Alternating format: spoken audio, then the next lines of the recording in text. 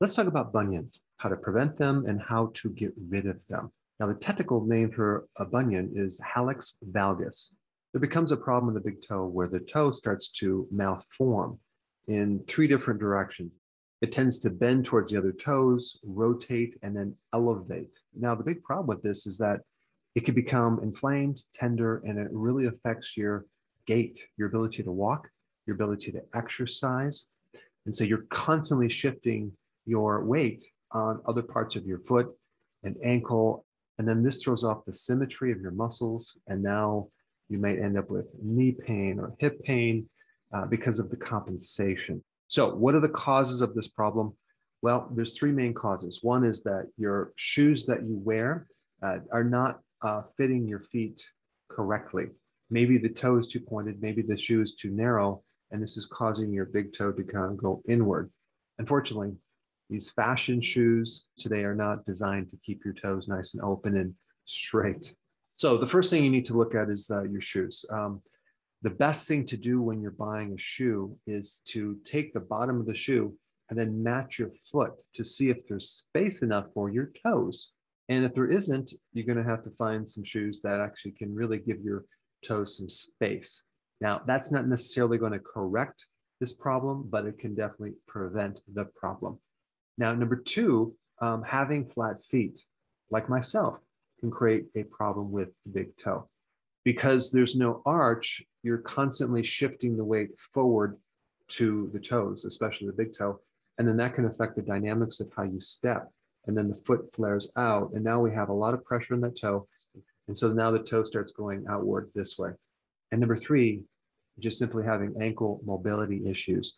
That could come from an old injury to your ankle or your foot, which then it caused compensation, or it can be from having a neuroma on your foot or a heel spur or any number of reasons, including overtraining, maybe as a child with some type of exercise. So the solution is going to be involving putting flexibility back into the ankle, which is a lot of the calf muscles that we're going to be dealing with. So let's just dive right into it. Okay, so number one, if you have shoes that are not fitting correctly, you need to get some shoes that do fit your toes. And this also includes getting socks that are not too tight around the toes. They have socks now that individually fit your toes, and that might be a really good type of sock that you should get. So this way you keep that separation. Okay, number two, there is something called silicone toe spreaders. Okay, so this is just a simple device that you can put these little spacers between your toes to keep the separation. And you would wear these a couple hours in the evening to help start to spread the toes. And number three, the exercises, which is probably going to be the most important thing to focus on. Now, the first exercise you want to do is focusing on rotation of the foot. You're going to be making circles of the foot. There's a really good exercise that you can do where you're sitting in a chair and you're bringing your knee up with your arms. Okay, so you're isolating the lower leg.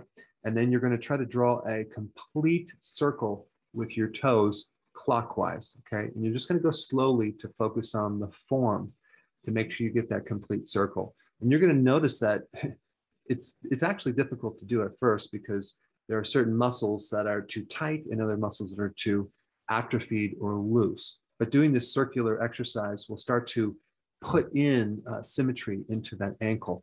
So you simply start with like 10 rotations clockwise with your right foot, okay?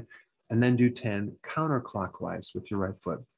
Then you would switch to the left foot and do 10 clockwise and 10 counterclockwise, focusing on doing this slow and doing a complete circle without involving using the leg. So you want to really isolate that ankle so you're not rotating the entire lower leg.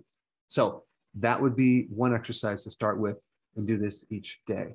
The second exercise I'm going to recommend would be just standing on a tennis ball for 2 minutes. Now you're going to have to work up to this, but you make sure the tennis ball is right in the mid part of the arch, and you do 1 foot at a time, and you're standing and you're putting all this pressure on the arch. And this is really important for people that have flat feet. This will start to take pressure off these muscles that are really too tight and give you a lot of relief. So what we're trying to do with these exercises is put symmetry back into the ankle joint and muscles that are related to that. So when you're walking, you're not favoring certain muscles. And then this will allow the toe to come back. Now, realize that what's holding this thing in a certain position is the muscles. So what you're doing is you're correcting the muscles, the ligaments, and the tendons. So when you're standing on a tennis ball, you might only be able to do it for 10 seconds. So you're going to gradually start working up to being able to do it for 2 minutes each foot once a day. All right, the next exercise would be toe raises, okay? And you want to start sitting in a chair, and you're simply going to raise your toes up, both left and right at the same time. So, and this is going to start to strengthen a muscle called the anterior tibialis, which are the muscles on the front part of the leg, the shin muscles. And you want to work up to just doing these 30 times, okay? 30 times. If you start to cramp, obviously stop and do what you can. But we're trying to strengthen on a nice, slow gradient level the front part of the muscles in the lower leg, okay? So you're going to be sitting in a chair and raising up your toes. These are called toe raises. And I recommend working up to like 20 of these, okay? So you might be able to start with 10 and then go 20 and then 30 over time. And then once you get good with that, you can graduate to doing this standing. You're going to be positioning yourself on a wall. So you're at maybe a certain degree, like maybe you're doing 30 degrees on a wall, and you're going to be lifting up your toes that way. And I put a link down below of a really good video just to kind of give you more information about that. So if we're going to be working on the muscles on the front part of the leg, now we need to work also on the back part of the legs. So this would be calf raises, okay? Stand up straight, then push to the balls of your feet and raise your heels until you are standing on your toes. To start on a chair, back and forth, working your way up to 30 repetitions. And then when you get good with this, then you would start doing it just standing up, okay? And you might want to hold a chair or the wall as you do these calf raises. You want to work up to 30. Now, what you're going to find is the muscles and the calf are going to be a lot stronger than the ones on the front part of your shin. And this is why it's going to be a lot easier to do the calf raisers than the toe raises. But I want you to do them both. And then what you're going to find is you're going to be basically strengthening the weak link, which is the front part of your leg, the anterior tibialis. And that's going to give you a lot of relief on the big toe. And the last exercise would be where you're going to be inverting the ankles, okay, as well as everting the ankles. So you're going to rock them back and forth while you're sitting in a chair, okay? You're going to work up to 30 times. Then, when you get better with that, you can do this standing. So these exercises cover all the dynamics of the motion in your ankle, and over time, it's going to really put symmetry back into both feet. Now, let's say, for example, you just have more inflammation in one big toe, okay? Not both of them. If you want to get some instant relief on that, a very simple thing to do would be to massage the opposite toe. Exactly where it's hurting on the right side or left side, you work on the exact opposite side. And as you press into the opposite big toe joint, okay, on the mirror image side, you're going to find it's very, very tender, but it's going to give you a tremendous amount of relief on the side that's actually hurting. Now, of course, you wouldn't want to do this if it's on both sides, bilateral. You would only want to do that procedure if it's on one side.